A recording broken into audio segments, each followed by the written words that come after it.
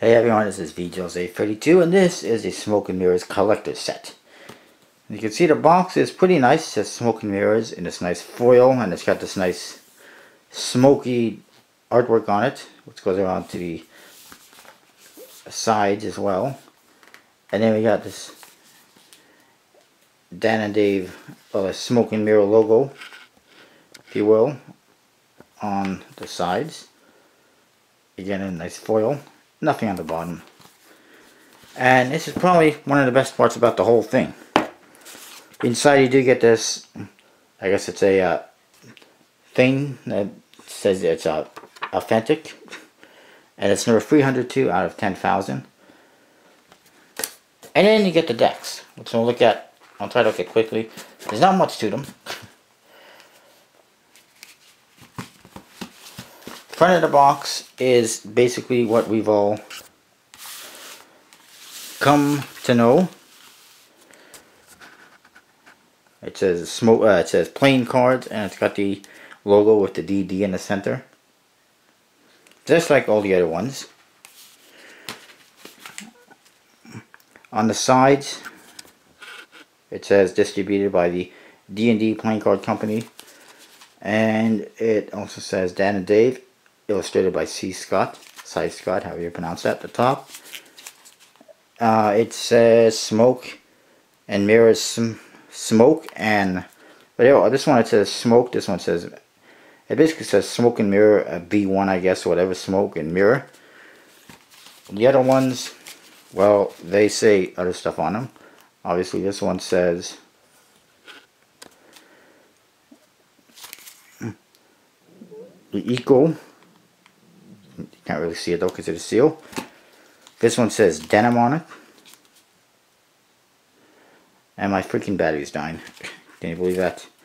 This one says Rouge, which is French for red. It's the first time I've heard it called the Rouge. And this one says Carbon on it,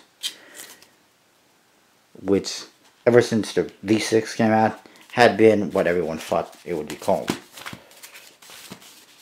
These two represent the first 3 decks in this series, Smoke and Mirrors. As you can see, there's a black one and a white one. These ones do have a nice a nice silver foil seal with the DD logo on it. It's pretty nice. And there's some nice embossing and artwork on the flap. And I should say that everything is embossed on the boxes, basically. Well, the logo here on the back, the whole front, some of the sides, and this flap. And inside, it's nice and silver, just like a mirror, because it is the mirror. Inside each deck, you do get these 2 cards that say, well, that have the DD logo on them. I should mention that they're not white. They're actually kind of like an off-white, which is a little bit different there. They look like the vintage plaids in color, basically. The most disappointing part is that they all got standard faces. What the hell is that all about, Dan and Dave? I mean, all the other Smoke and Mirror decks had some nice custom but simple faces.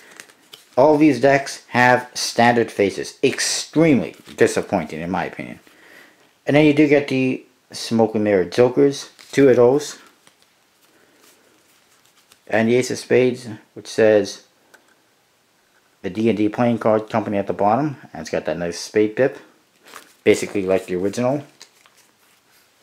And your second Joker. I'm not really sure what these are all about. I would have preferred a double backer or a blank card or something like that instead of some kind of stupid reminder of who made the deck. I guess it could be used as like jokers or something, but whatever. And then your back design looks like this. It has, you know, black borders on it or no borders, but that's fine. That's just like the originals.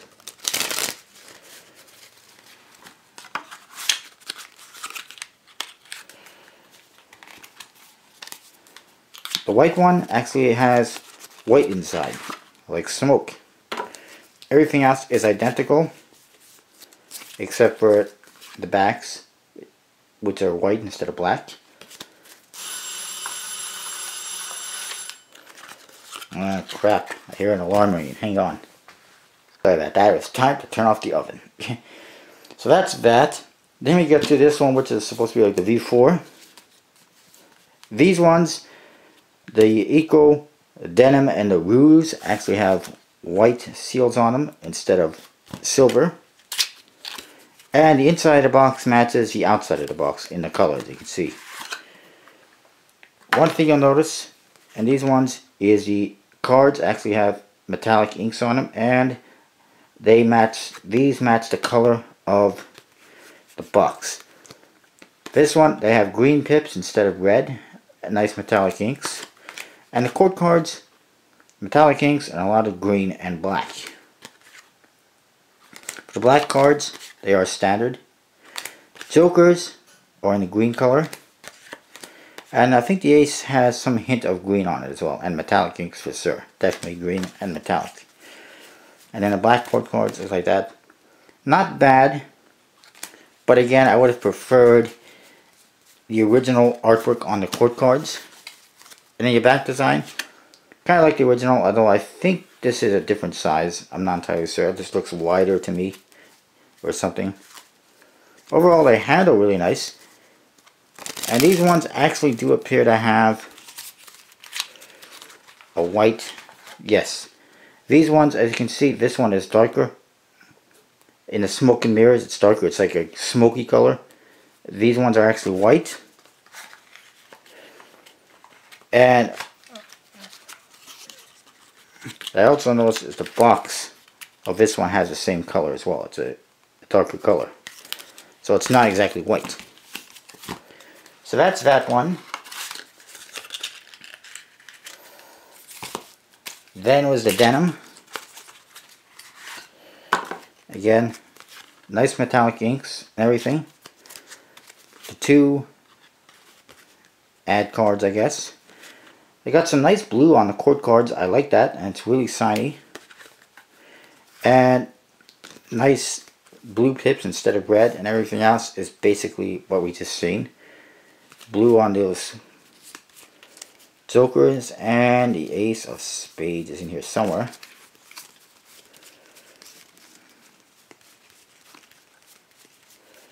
Or is it? There it is, and it has a blue on it. It's pretty nice.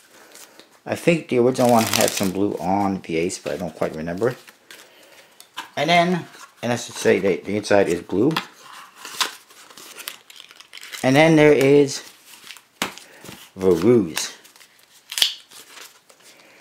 And the inside is this nice dark reddish color, almost a wine color.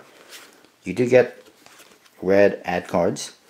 Quote cards are fairly standard. Some nice dark reds on them though. And you do get red cards, obviously. The jokers have a darker red than the other cards though. For whatever reason. They just went with standard red instead of the darker red like they should have. That's a little bit disappointing. And then the quote cards are all fairly standard color and everything. So this one is the most standard out of all of them. And I can't find the ace of spades again. Oh, there it is. And the ace of spades has that nice red color in it as well. This one out of all of them has the most standard color on the quote cards. And on the number cards, I don't know why they didn't customize it like the other ones and make it a nice metallic ink and make it a darker red like the box. That one is just really disappointing out of all of them. I apologize if it seems like I'm rushing. It's just that my battery is going to die. I want to do this video before it does. So this is the V7. The only way you can get it is by buying this collector's set, or by getting an uncut sheet, or by getting an uncut sheet of the carbon, like I was saying. Unfortunately, it is sold out of those uncut sheets. And you can see it's got a lot of black and silver or gray to it. Here you can kind of see the back design. It does actually have a silver foil seal on it. And it's black on the inside. It's kind of cool. For the ad cards, they have a silvery color to them. The quote cards have a lot of black and silver, which is kind of cool. Jokers have silver. Red cards are silver, of course. Black cards are black.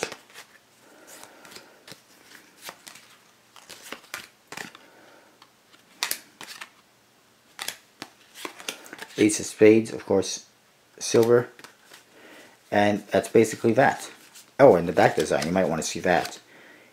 Yay. It looks basically nothing like the card that came in the V6. Last year when they released the V6, there was a black card.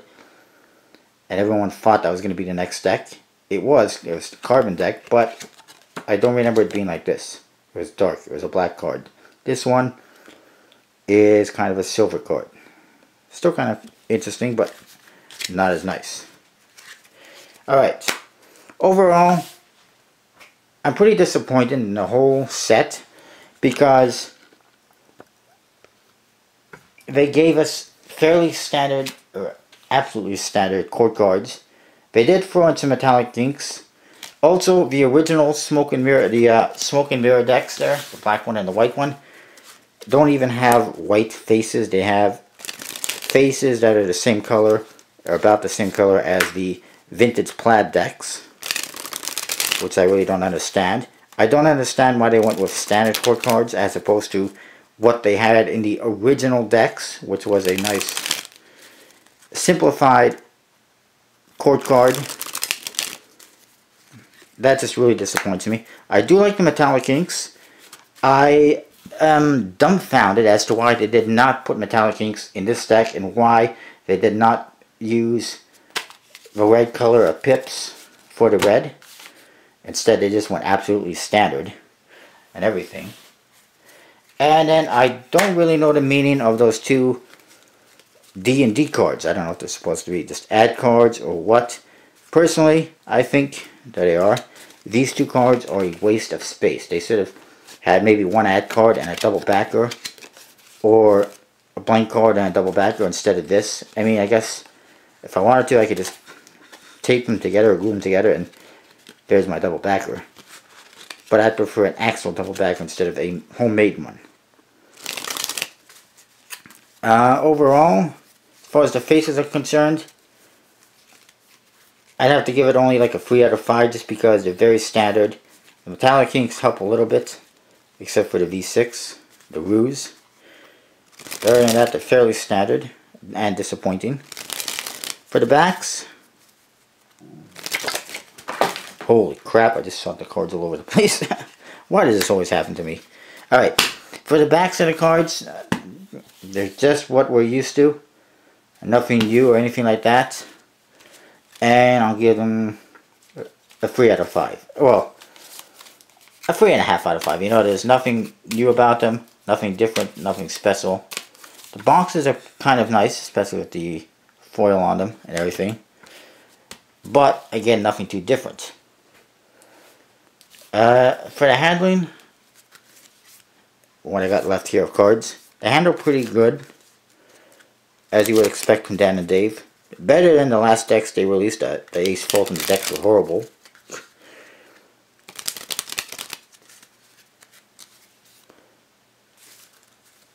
So that's that. So the handling's pretty good. I'll probably give the handling a 4 out of 5. I'm not sure what kind of finish or stock they use, but it's pretty good.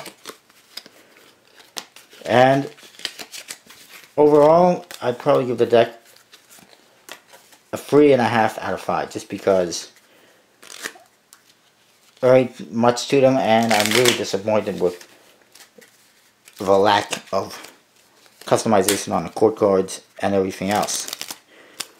I'm also disappointed by the fact that they're selling these in a set for 85 bucks plus shipping. Fortunately, since I'm a member, I was able to get some discounts. But it's still kind of ridiculous. A lot of people would love to get the V7 deck for their collection or whatever, but they can't or don't want to spend $85 for this whole set. I also think it's pretty disappointing that the V7 does not have faces like the other Smoke and Mirror decks. Instead we get this.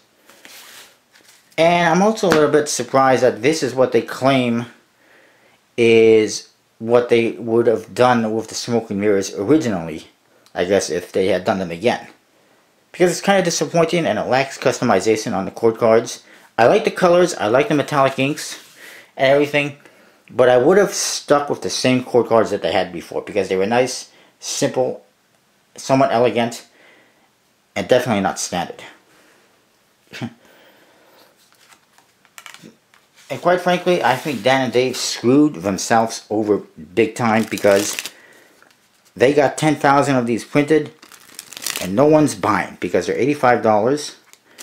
Most people only care about getting the V7. They don't want to get all these decks that they already have again, especially since they are nothing special, in my opinion.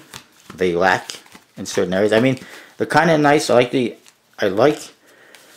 metallic inks and everything. I dislike this one because it has no metallic ink and has the wrong color red, like I mentioned before. But other than that, you know, a lot of people already have these. They don't want to get them again, especially since there's nothing too special about them. So overall, I find it disappointing. I'm starting to like them a little bit more just because of the metallic inks. But at the same time, I'm not sure if it's really worth $85 unless you are a real avid collector of cards and really want them in your collection. Now I got all of these, but I still won't have the V2 Smoke and Mirrors, unfortunately. Because I think I got screwed over in a trade. But overall,